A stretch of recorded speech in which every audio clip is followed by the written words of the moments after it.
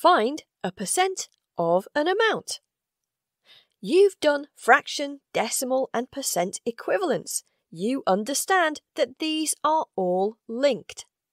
A percentage can be shown as a fraction and a decimal.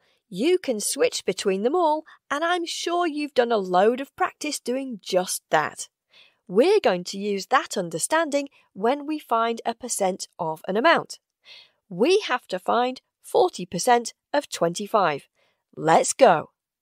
You know that 40% means 40 parts out of 100. There's our fraction.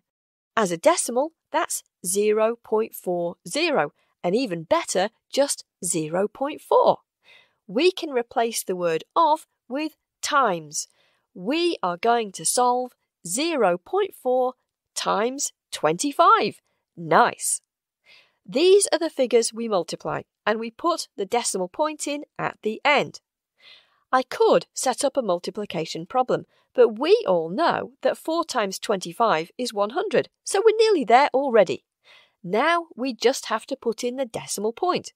There's one decimal figure in the problem, so we need one decimal figure in the answer.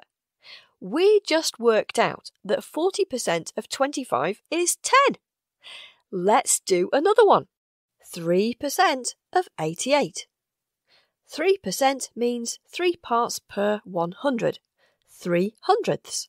As a decimal, that is 0.03.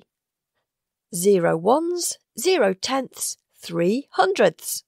We're doing 0.03 times 88.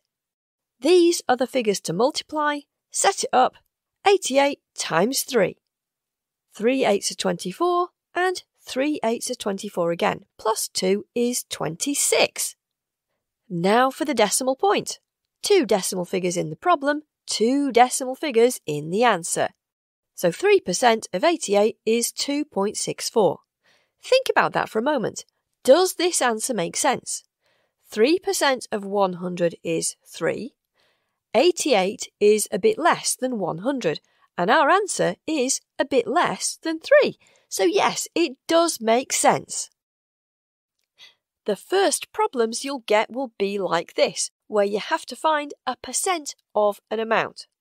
So remember, first, write down the percentage from the question as a fraction with a denominator of 100. Next, make the decimal equivalent. Then do the multiplication step. Here, start with 0 because this is 2 tens, then 2 times 12 is 24. Finally, put the decimal point back in the right place, 2 decimal figures in the problem, 2 decimal figures in the answer. You got this. Next time, I'll show you how you can use your fractions knowledge to solve some percent problems very quickly indeed, without a big multiplication step. See you soon on Let's Do Math.